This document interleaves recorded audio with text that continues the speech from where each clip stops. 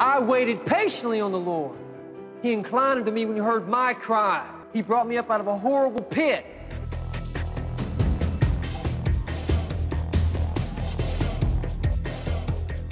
Who is worthy to open this book and to loose the seals thereof?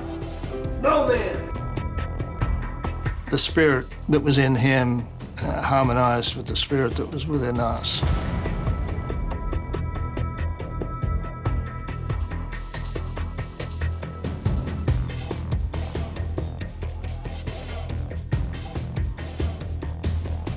Had to be right all the time, and you couldn't reason with him.